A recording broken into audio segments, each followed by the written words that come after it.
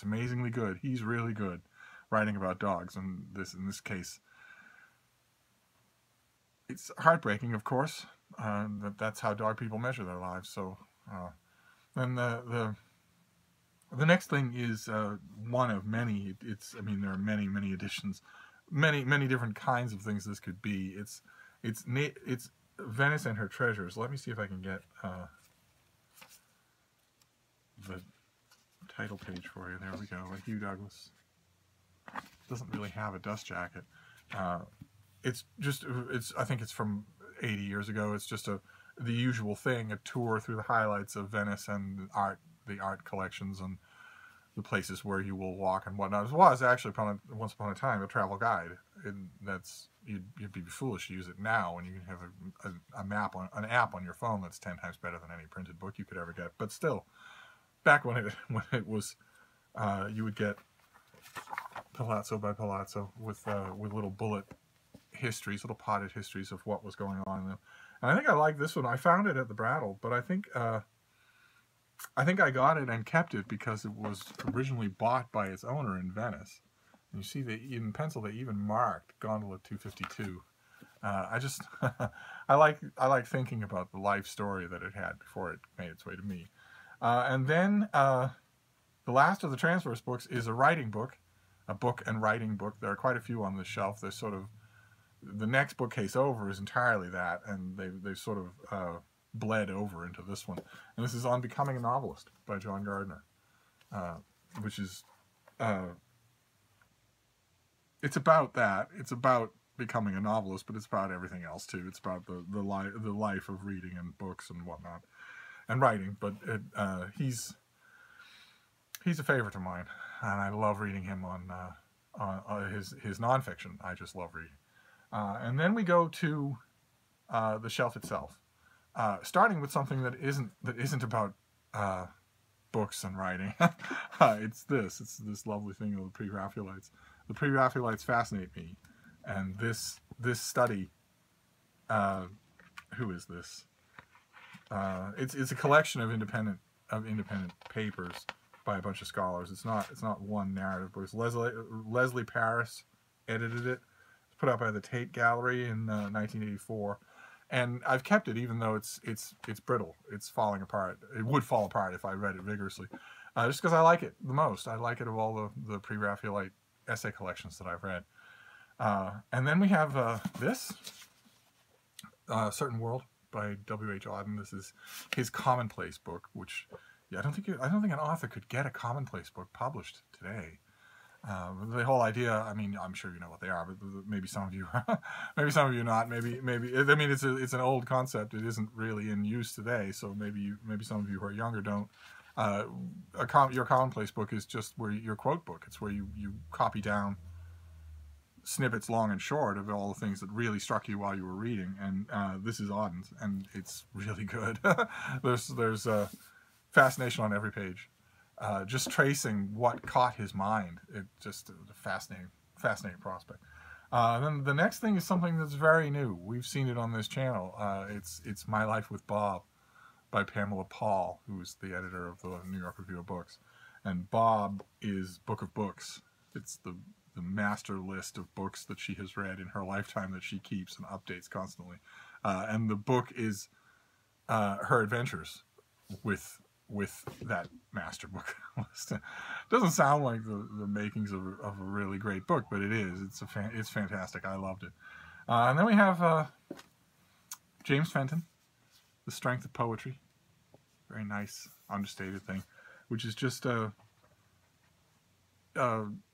collection of his periodical pieces on longer pieces on the poets that he really likes, Marianne Moore, Philip Larkin, and he's endlessly good to read on them. He's like Helen Vendler. You just can't go wrong reading him on poetry. So it would ordinarily be in the next bookcase, the one that's devoted to books on writing and reading, but there are too many. I love those books so much that I end up keeping a lot of them, and there's too many for that bookcase. The next one is Writing and Reading Memoir. It's In Friendly Candor This is by Ed Weeks, who was forever and ever the editor of the Atlantic Monthly. A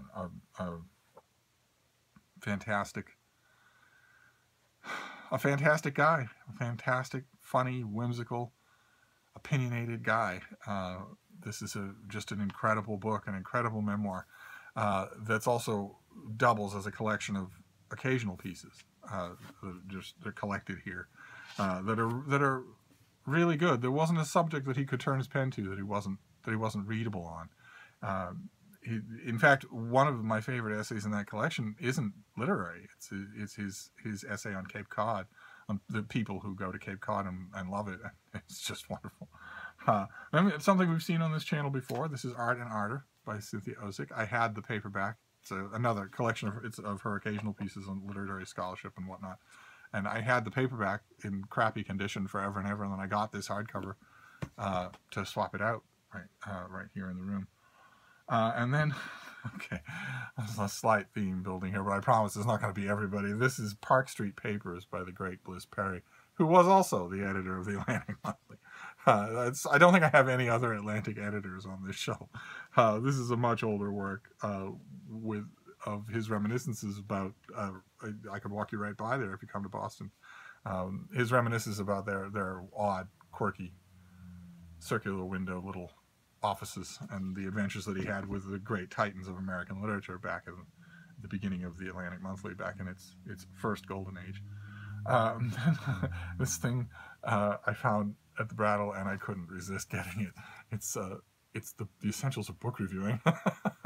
It's from 30 or 40 years ago, and it's just a collection of essays by a whole bunch of people on the do's and don'ts of book reviewing, how you do it, what your responsibilities are, that sort of thing. And it's a wonderful collection of pieces that isn't what reading means to me, how important reading is to the general public, that sort of thing. It isn't that. It's a whole collection about the actual nuts and bolts of book reviewing. So I pull it down all the time and reread it. And then more occasional prose. This is more a big volume of Saul Bellows collected book reviews and book essays and literary addresses and whatnot. There is simply too much to think about is the title that it was given. I was not consulted. And then another thing, this is also similar.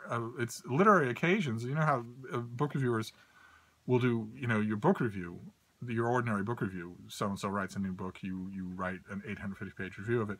And then they'll also do longer works. A reconsideration of Kafka, a reconsideration of John Dos Passos.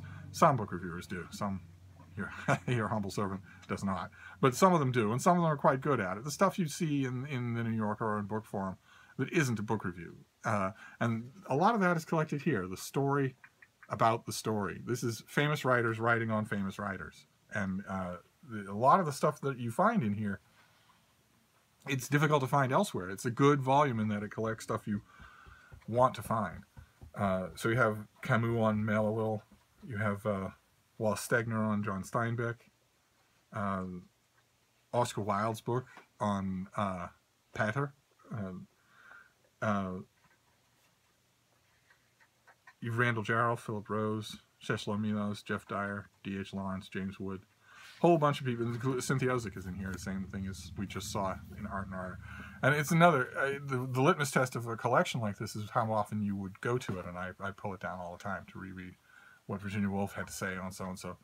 And then another reading book. I promise we're getting to the end, though. This is Bob Alter's book, The Pleasures of Reading in an Ideological Age. And it's not really a collection of his occasional pieces. Instead, it's just him grousing. But he's a very good grouser. It's really a love song to reading. It's a grouchy one. And then the last two books we'll do don't have anything to do with book reviews or collected book reviews or book reading. They're just two books. The first one is this thin, heavily illustrated edition of Ivanhoe. Sir Walter Scott's Ivanhoe, which has spot illustrations all throughout. I don't know why, but it just appealed to me. I just like it. I'm a big fan of Walter Scott, and he doesn't have big fans anymore, so I got this and love reading it. The last time I read Ivanhoe, I read it in that volume. And then the last one is something I think we've seen on this channel before. This is Father Raymond Brown. This is The Birth of the Messiah, in just a hardcover. His book on studying the nativity narratives of the Gospels, and does a fantastic job. And I'm always impressed by that. He believes that they are true. He's a believing Catholic who writes great biblical scholarship anyway. And my proof that can be done and that it's really readable. So those of you who are interested, I highly recommend his book, The Birth of the Messiah, and also his much bigger book, his 2-volume work, The Death of the Messiah, and everything else he did. He did an introduction to the New Testament that is must-reading, just fantastically good. And there you have it. That's it. That is the third bookshelf number 3 of the thin West Wall bookcase. So if this wasn't too tedious, we'll move on to the next one next time. And until then, I'll see you later. Thank you, BookTube.